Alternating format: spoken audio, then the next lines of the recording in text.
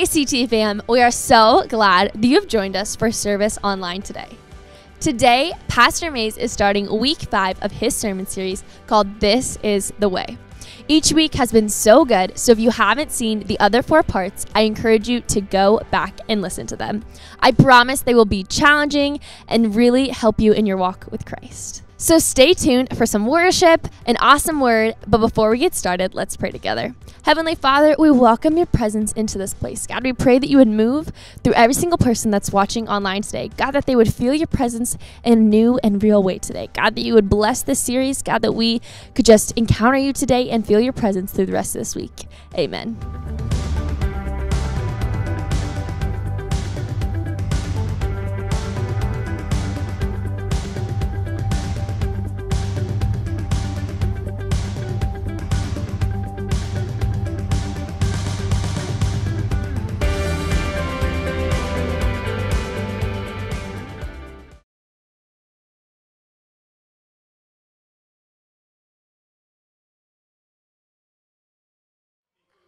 Hallelujah.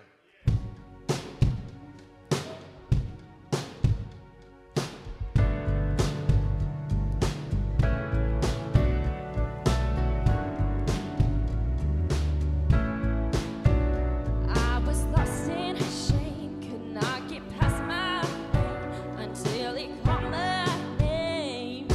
I'm so glad he changed me. Darkness held me down, but Jesus pulled me out, and I'm no longer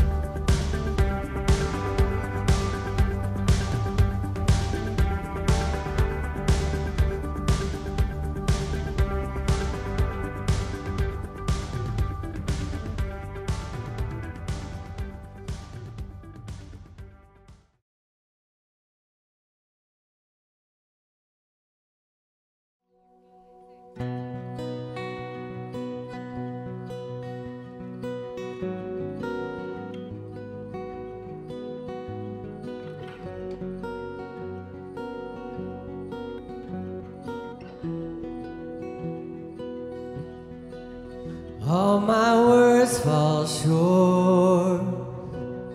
I got nothing new. How could I express all my gratitude? I could sing these songs as I often do, but every song must end, and you never do. So I throw up my hands, praise you again and again. 'Cause all that I have is an hallelujah, hallelujah. And I know it's not much, but I've nothing else fit for a king, except for a heart singing hallelujah, hallelujah.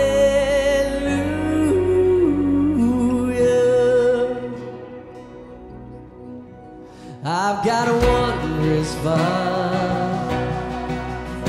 I've got just one move, with my arms stretched wide, I will worship you.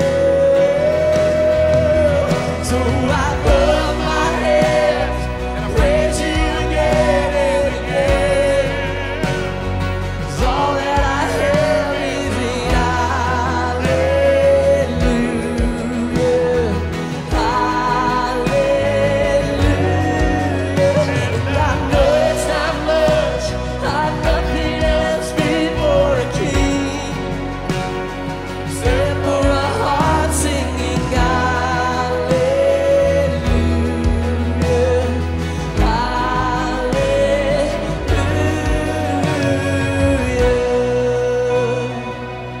hallelujah.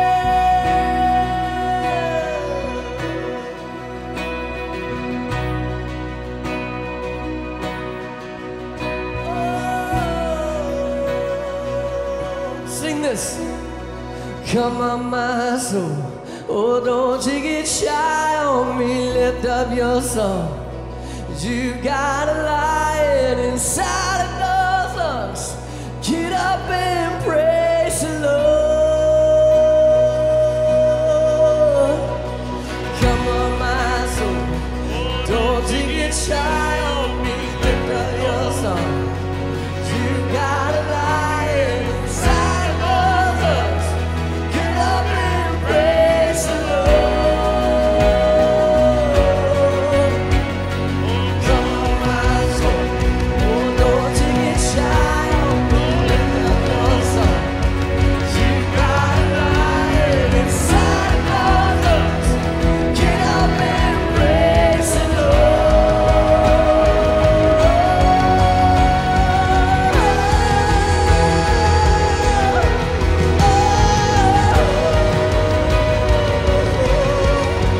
Praise the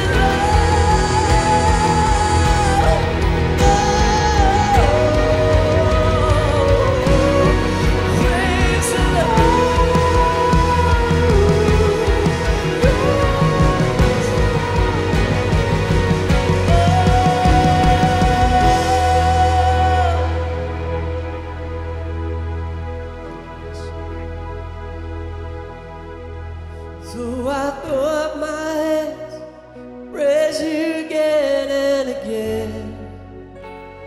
'Cause all that I have is an hallelujah, hallelujah.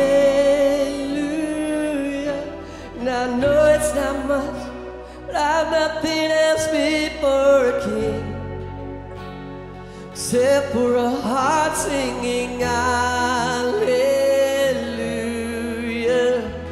hallelujah.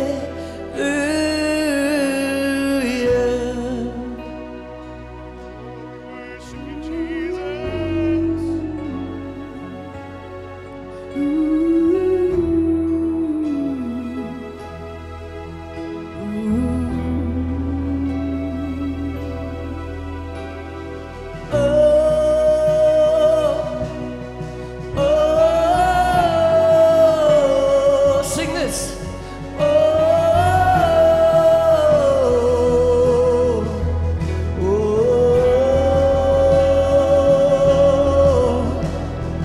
We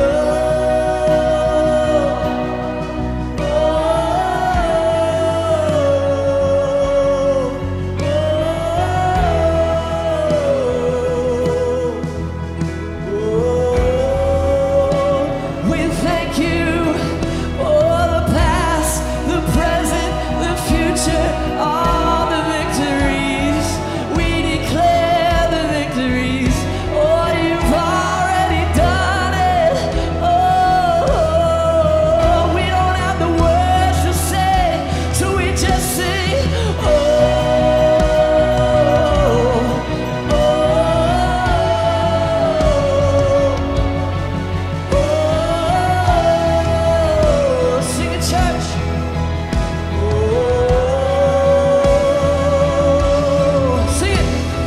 Come on, my soul. Oh, don't you get shy on me. Lift up your song. 'Cause you've got a lion inside of those arms. Get up and praise the Lord. Come on, my soul. Don't you get shy on me. Lift up your song. You've got a lion inside of those arms. Get up and praise the Lord. So I throw up my hands and I praise you again and again. And is it hallelujah, hallelujah. And I know it's not much, I'm nothing else before my King, except for a heart singing hallelujah.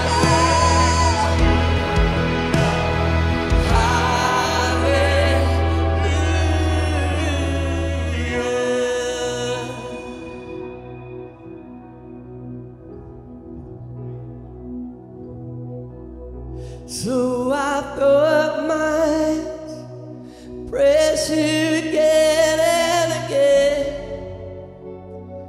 'Cause all that I have is in hallelujah,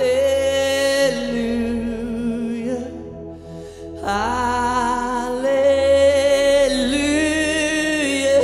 And I know it's not much, but I've nothing else before my King, except for a heart singing hallelujah, hallelujah.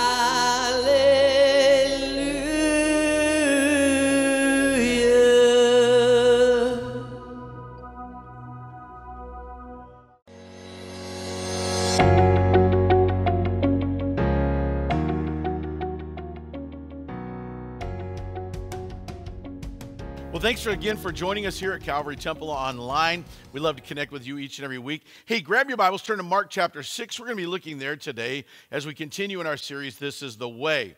Mark chapter 6. I've been trying to find some memes that I can relate to, and I'm kind of hoping that you can relate to them as well. This first one's pretty funny. It said, I did a cartwheel the other day thinking it was like riding a bike. It's not. By the way, I noticed the typo in the meme as well, just in case you're looking and notice that. I didn't create the meme, just so you know, but I thought that was actually made it even more funny that it was misspelled. And this is something I could relate to. I thought was funny. Some of you may not get this for a little while, but if you look at it close enough, I think you'll get it, you know, because I grew up playing horseshoes and such, so I thought it was kind of funny.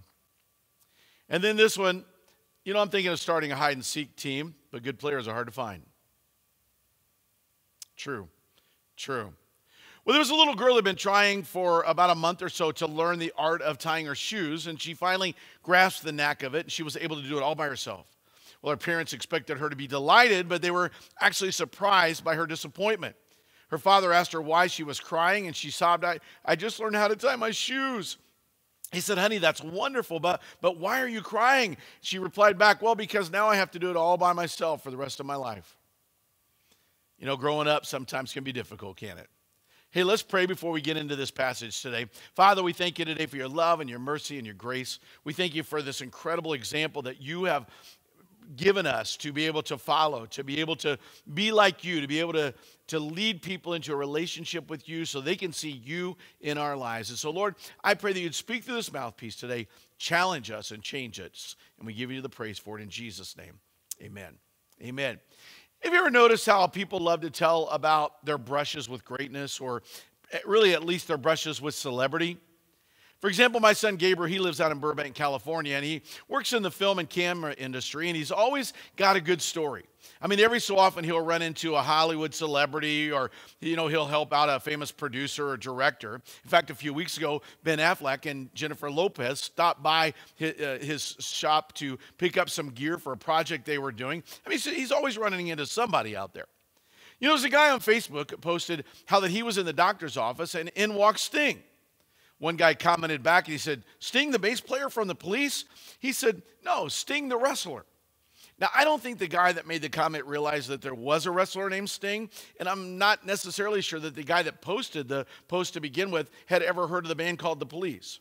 I mean, celebrity can be so subjective sometimes, can't it? It's amazing, though, how fascinated we become with a little small-time exposure to fame, right? In fact, there's a Seinfeld episode in which George Costanza, he buys a car only because he thinks that it used to be owned by John Voight, the actor. Well, it turns out it was actually owned by John Voight, the dentist. Not quite as glamorous, is it? I haven't really known that many famous people in my life, but my wife, Marcia, was born in a small town in Indiana whose claim to fame was John Cougar Mellencamp. His big hits, number one hits, include songs like Small Town, Hurt So Good, Jack and Diane, and many others. Well, anyway, Marcia and he were born in the same hospital in Seymour, Indiana. In fact, they actually have a huge mural of John Cougar Mellencamp on the side of one of the downtown buildings there. I remember seeing John Cougar for the very first time. I think it was on The Tonight Show. But anyway, I had never heard of him before that time. But after that, it seems like his career just really took off and began to soar. Some celebrities are like that. They sneak up on fame. Nobody's ever heard of them. I mean, one minute they're nobodies, and then the next minute everybody knows them. Now, this is probably where any comparison between John Cougar and Jesus would end.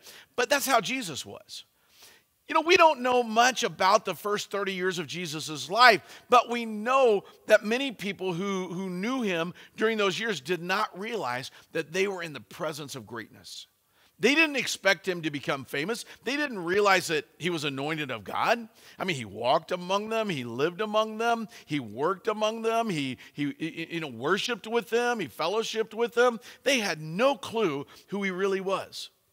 Well, we're in this series of messages called This is the Way. This is the way as we're following the example of Jesus. We are taking a look here today at a scene in Jesus' life. In fact, we've been looking at various scenes in Jesus' life that gives us insight into who he was and what he was like.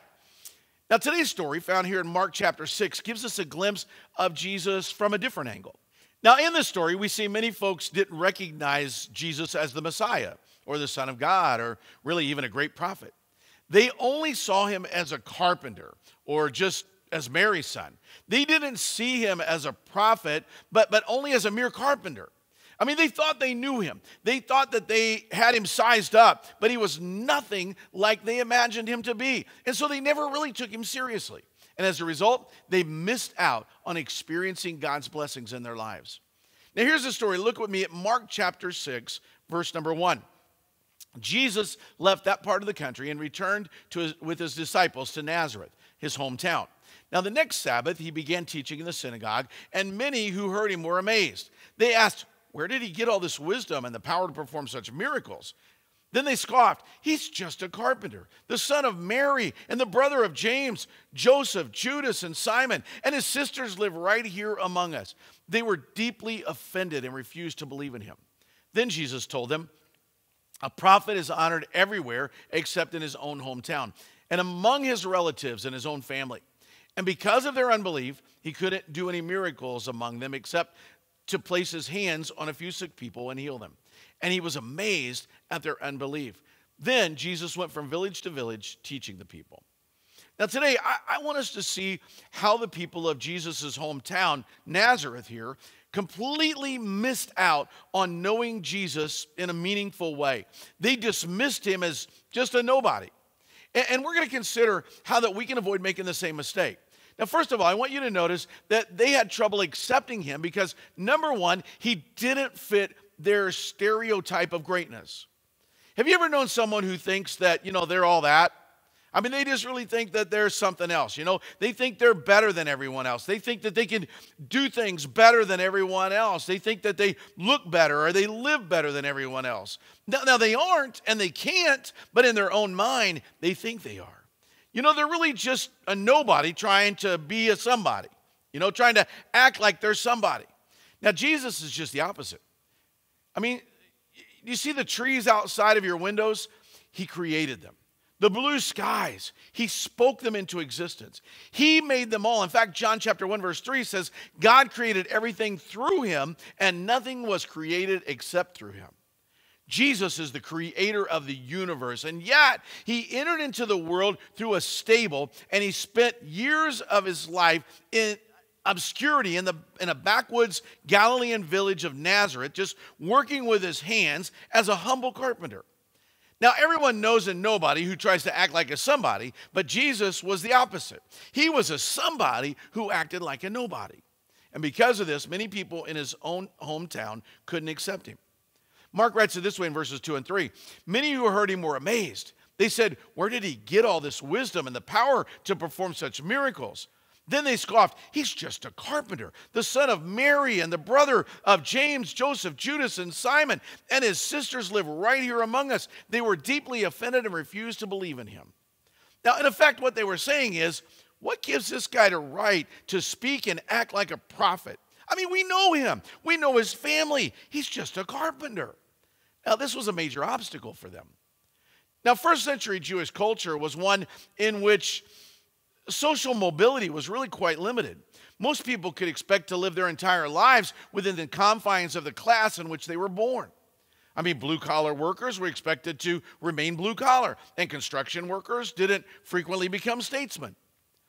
Also, it was an obstacle, though, I think, because as one theologian wrote, that familiarity with him is a hindrance to knowing him truly, for it makes it all the more difficult to see through the veil of his ordinariness.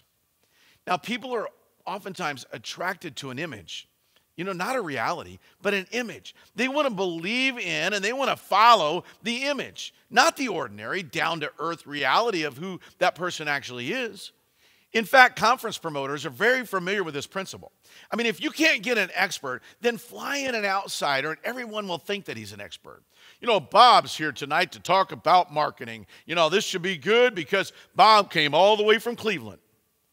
We do this with Christian celebrities. I mean, we tend to think that Jimmy Swaggart and Max Lucado, Chuck Swindoll, Rick Warren, Stephen Furtick, Joel Osteen, and all the rest of them are somehow different than us, that they're better than us, that they have kind of like a high-speed connection with God, and we're still here on dial-up. Now, each of these men go out of their way to emphasize that they struggle just like the rest of us, but we don't easily believe them. I've also seen this happen in Christian music with worship leaders. If any genre of music could be immune to celebrityism, I believe it's worship music. And yet somehow, some people think that they can worship God better if it's Chris Tomlin or Phil Wickham or Brandon Lake behind the microphone instead of a nobody. And that's because our society today is really just like the culture in Jesus' day, right where Jesus lived. We want celebrities. We want heroes. We want to worship an image. And it becomes difficult to see through the veil of ordinariness. In discovering and following Jesus, we need to realize that he is truly human. I mean, he didn't just float through life. I mean, he became one of us. He lived like one of us. And when he walked the streets and the dusty roads of Israel in sandals, his feet became dirty just like everybody else's did. Working as a carpenter, his callous hands were covered with scrapes and blisters and splinters. I mean, when he was hungry, his stomach growled. When he breathed in the dusty air, he sneezed. And when he was tired, he needed to sleep. You see, he was fully human, 100% fully human. Most people aren't prepared to acknowledge that. They see Jesus as some sort of half man, half ghost, but he was nothing like that. He was 100% fully human when he walked on this earth, and he was 100% fully God. The people of Nazareth couldn't accept Jesus because he didn't fit their stereotype. He doesn't fit the stereotype that we try to put him in either. You know, for those of you that expect God to be whatever you conceive him to be, you're going to have trouble with Jesus because you can't create him in your image. He is not a better version of you. You don't get your own personal Jesus. I mean, it seems like everybody tries to squeeze Jesus into their mold, but he doesn't easily fit in that mold. You see, God's not just a slightly better, slightly smarter version of you. He is infinite. He is glorious, and an encounter with him won't just change the way that you think about your faith. It'll change your entire life. See, if you developed your image of Jesus from any place other than the Gospels, you probably have some misconceptions about him. And that's why I'm challenging you to rediscover the Jesus of the Gospels. Discover him for yourself. Because through the Gospels, through Matthew, Mark, Luke, and John, you're going to see a man that is alive with the power of God. You'll see how he cares for children and the weak and the helpless, and how he has compassion on those who hurt, and how he shows mercy to those that have sinned, and has little tolerance for arrogance and self-righteousness. You see how sometimes he speaks harshly. And sometimes he speaks gently. Sometimes he doesn't speak at all. I mean, Jesus is sometimes hard to pin down. And quite frankly, that's why I encourage you to experience him yourself through the pages of Matthew, Mark, Luke, and John. And you know, since Jesus isn't easily stereotyped, I want you to realize, secondly, that he's often unfairly dismissed. He is often unfairly dismissed. Now, because Jesus didn't fit the image the people of his hometown had in mind of what a prophet of God should be like, they dismissed him. They dismissed him. In fact, the Bible says there in verse number 3, they were offended at him. Jesus' response was in verse 4, prophets are honored by everyone except the people in their hometown and their relatives and their own family. You know, when a friend of mine, Steve, moved to Jackson, Tennessee in 1980, he was very impressed to find out that this is where Carl Perkins is from. In fact, Carl Perkins was alive at the time that he moved there. Now, for those of you that don't know Carl Perkins, he's really considered the king of rockabilly. He wrote songs like Blue Suede Shoes, Matchbox, Honey Don't, Everybody's Trying to Be My Baby, and Mama Sang Bass, among many, many others. The Beatles recorded some of his songs. In fact, when the Beatles met Carl Perkins while he was on tour in England back in the early 60s, they were starstruck. John Lennon even called him Mr. Perkins, even though they were about the same age.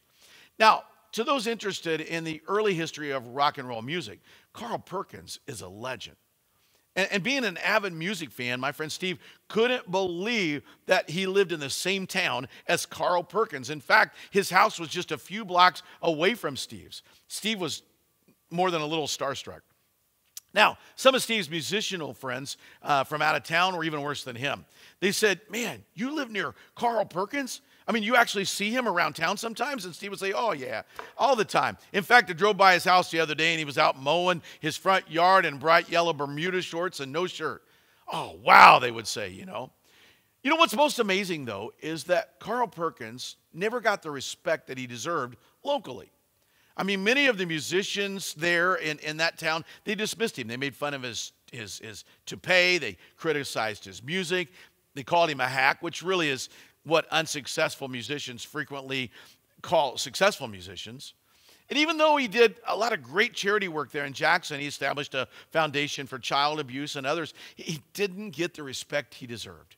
I mean, here was a guy who had number one hit after number one hit. He traveled around the world with a band. He performed with Eric Clapton and Elvis Presley, Paul McCartney, Roy Orbison, and a host of other people. And he was often unfairly dismissed. Why?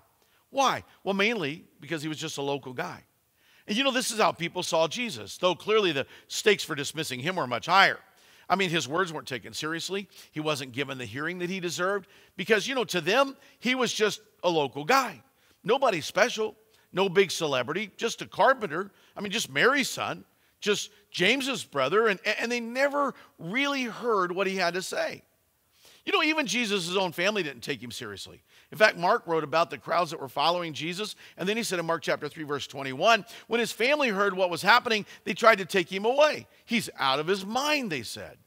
Now, can you imagine people so close to Jesus having so little understanding?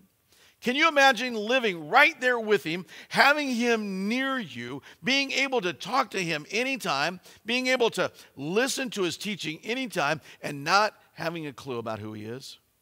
Well, guess what? This is the way that we're like the people in Nazareth, really. I mean, we dismiss Jesus far too easily today, too. We allow ourselves to become immune to his teaching, and we sometimes find ourselves not taking him seriously. You know, he calls for radical discipleship, for total commitment, for complete obedience. But we try to maintain a casual relationship with him. He says that we are to be forgiven as we forgive others in Matthew chapter 6, verse 12. But you know what? We continue to nurture unforgiveness toward others. He said in Mark chapter 9, verse 23, all things are possible to him who believes, but we continue to nurture doubt. He said in Mark chapter 12, verse 17, render to Caesar the things that are Caesar's and to God the things that are God. And yet we often do our best to render to neither what they have a right to receive. He said in Matthew chapter 9, verse 37, the harvest is plentiful, and yet we complain that there's never enough. And he said in John chapter 6, verse 35, I am the bread of life. He who comes to me shall never hunger, and he who believes in me shall never thirst. And yet we keep on looking to the things of this world to satisfy our hunger and to quench our thirst. I mean, we know his words. We can repeat his words, but sometimes we're reluctant to believe his words. When you rediscover the Jesus of the Gospels, you encounter one who cannot be dismissed, one whose words are life and truth. You know, the tragedy is that Jesus is often dismissed by those who should know him the best. Let's not make that mistake. Because the third thing I want to point out is because dismissing Jesus means that you miss out on his power.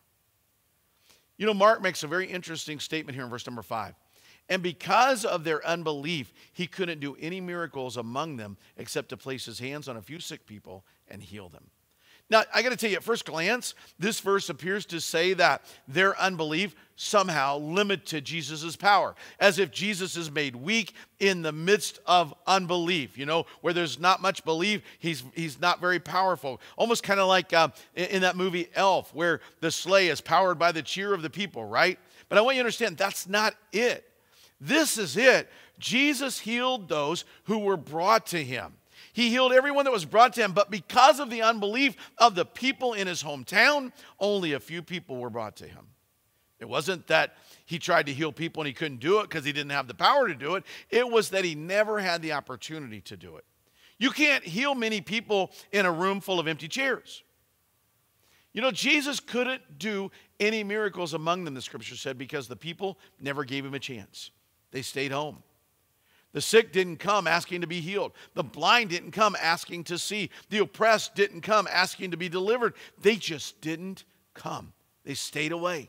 And he marveled at their unbelief. You see, when you dismiss Jesus, when you fail to take him seriously, you miss out on his power. You know, he has made his power available to you. He wants to fill your life with joy and peace and happiness. He wants to help you through your struggles and move the mountains that stand in your way, to defeat the enemies that oppress you and overcome those obstacles that are before you. His power is available to you. Don't dismiss his words as just, oh, that's a good verse, or it's just some sort of religious talk or wishful thinking. I challenge you now to see through the veil of familiarity that sometimes prevents us from encountering the real Jesus. And I challenge you to take him at his word. Come to him in faith, believing that he'll heal you, that he'll deliver you, that he'll do what only he can do in your life. Don't dismiss Jesus and miss out on his power. You know, in closing, hockey great Wayne Gretzky used to say this: you miss 100% of the shots you never take. Now, there's a spiritual application to this principle. You get zero answers to the prayers that you never pray. You miss out on 100% of the miracles that you never ask for. And so today I'm urging you, don't let yourself miss out on knowing Jesus and on experiencing his blessings in your life. Don't dismiss him and miss out on your miracle. Don't settle for the Jesus that you think you know. Get to know the real Jesus. Read his stories. Listen to his teachings. Ask him to make himself known to you. And I'll tell you what, the more you know him, the more that you can take him at his word, and the more you'll experience his power in your life. Don't miss out. Don't dismiss him. You know, today maybe you've never opened your heart to him. Jesus Christ came and he gave his life on the cross of Calvary so that he could pay the price for your sins. It was the only way your sins could be forgiven, totally and completely. He did that to pay the price for the sins of everyone, every single person, once and for all. Today, he's offering to you that forgiveness. He's offering to you a relationship with him, a relationship with your Heavenly Father, to be able to know that his power is with you everywhere that you go, and that when you pray, your prayers are being heard. If you've never opened your heart or life to him, I want to encourage you just to pray this prayer with me right now. Say, "Dear Jesus, thank you for loving me so much that you willingly gave your life to pay the price for my sins. I receive your forgiveness right now. I ask you to come into my life and to be my Lord and my Savior. I want to begin an intimate relationship with you right here and right now. Thank you for saving me. In Jesus' name, amen." Amen. If you prayed that prayer, just say, "Pastor," in the comment section, put, "Pastor, I prayed that prayer," because we want to rejoice and celebrate with you as well. You know, for many others, I just want to encourage you again, don't miss out. Don't become so familiar with Jesus like those in his hometown that you dismiss him. That you dismiss him in any way. Don't miss out on what God's wanting to do. Don't miss out on experiencing him and experiencing his power in your life. And so as we close in prayer, let's ask God to never let us get so casual and so familiar with him to the point that we don't take him seriously, that we don't experience all of him in every day. So Lord, we thank you today. We thank you for this passage. Lord, we don't want to be like the people of Nazareth that day. We don't ever want to become numb. We don't ever want to become so familiar in that manner anyway. Lord, we want to become familiar in our relationship with you and that we get to know you more and more and more. We just don't want to ever become so familiar that we take you for granted, that we just assume we know everything about you.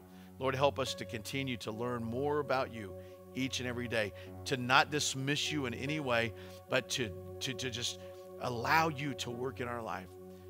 Jesus, we ask you to touch our lives and help us to experience you in a greater way in each and every day, each and every moment, that we'll experience you and we'll know you more and more and more, so that we can be Jesus with skin to everyone that we come in contact with, so they can experience you as well. And we give you the praise, the glory, and all the honor for it in Jesus' name.